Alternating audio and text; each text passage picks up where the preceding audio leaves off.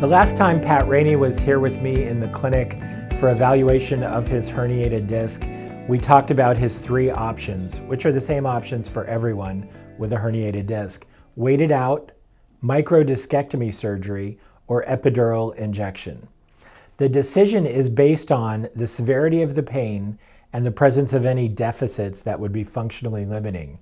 In Pat's case, the pain was quite severe, and even more concerning, he had weakness of his hip flexor, which would make walking difficult.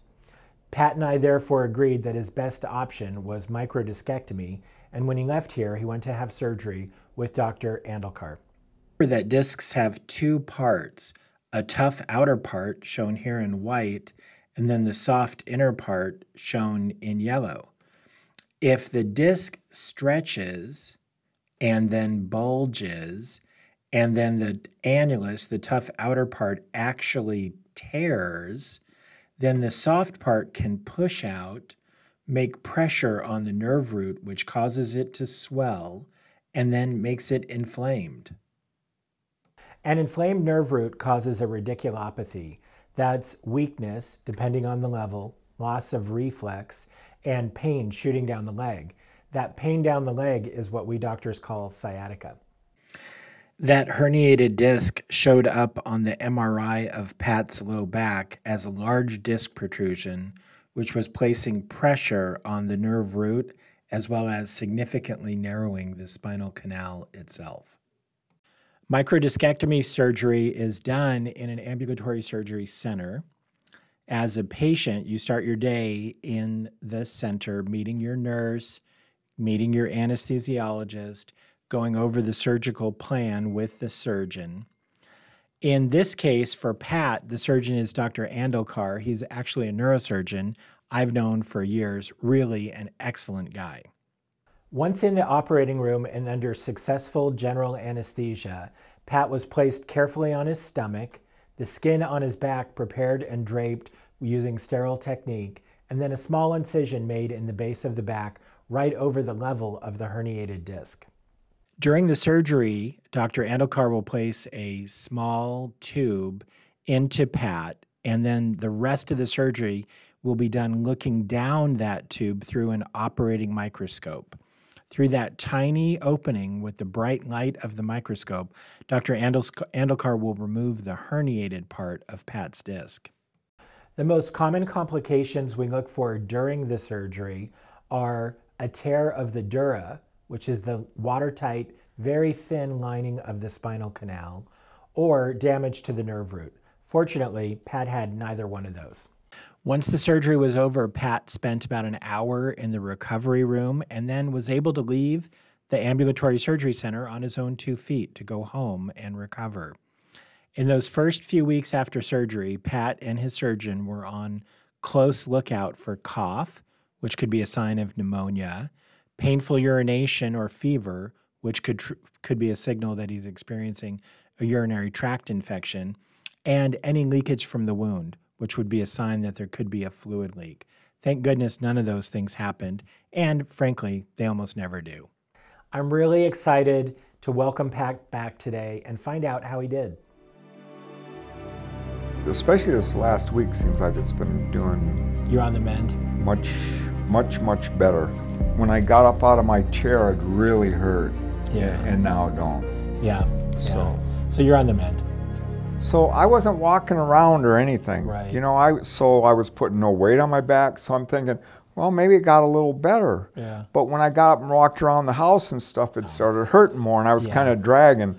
So when I got over there, I hadn't been on my knee for a couple weeks, so I'm thinking, well, it probably is a little stronger because I haven't been... Yeah, just through the rest. But if I keep doing this, I'm going to be right back to where I was. Immediately. You're certainly not going on any...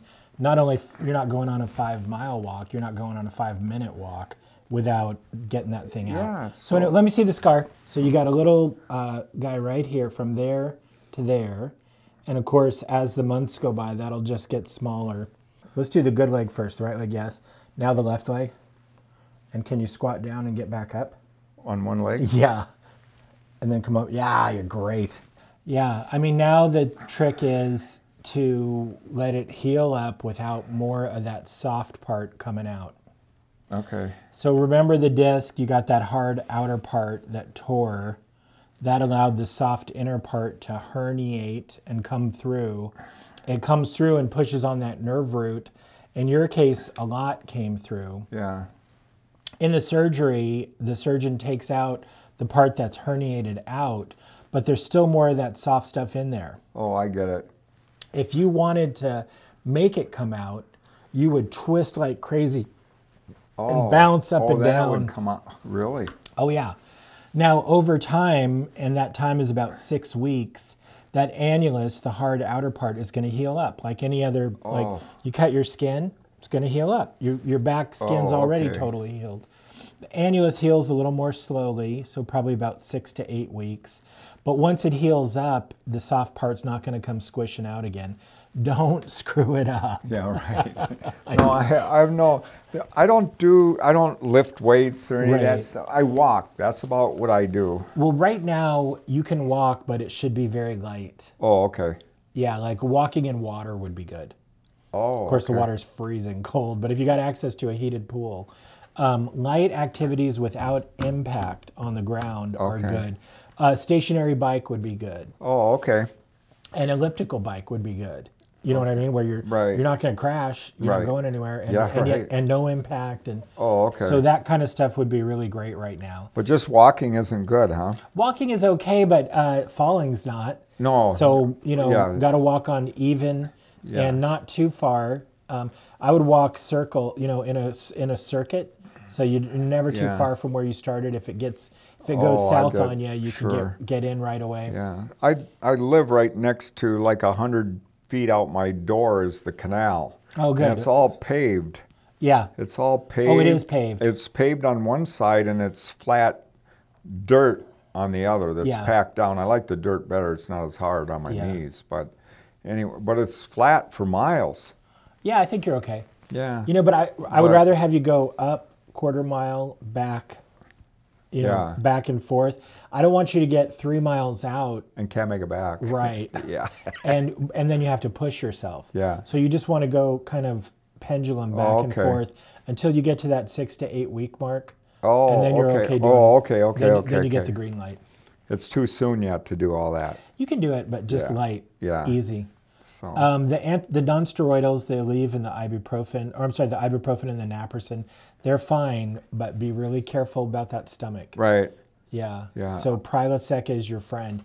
If you take an Aleve or an ibuprofen or a naproxen, take a Prilosec too. Prilosec. Okay. It just prevents your stomach from responding to the NSAIDs with the acid. Okay. And that prevents the ulcer and keeps you safe. I don't take it like, I take it probably just, this only been going on like 4 days now. Probably once a day. A couple times I took it twice a day. Yeah. I mean, honestly, there's a very high chance you're fine.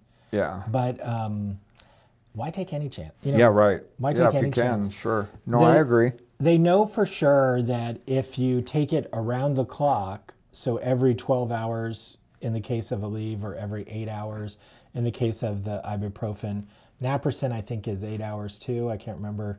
But if you take it around the clock multiple times a day, it's worse. And then the longer you take it, so at a month, a lot of people are getting into some pretty severe side effects. Oh, okay. Most people don't realize those things can kill you. Is that right? Yeah. Probably the bleeding and stuff. Yeah. So bleeding ulcer. Yeah. Kidney failure, heart attack. We're not done. Oh. Stroke. No kidding. Holy cow. Yeah. Okay. So I mean, they're like, you wouldn't believe. I mean, some of my friends. I know people who are taking those things every day. You probably do too.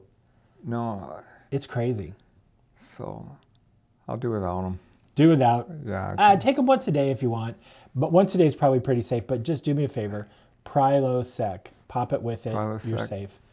Other than that, it seems like, especially this last week, seems like it's been doing. You're on the mend. Much better. Yeah. Because it was, when I got up out of my chair, it really hurt. Yeah. And now it don't. Yeah. So you're on the mend. Yeah, so I think it's good.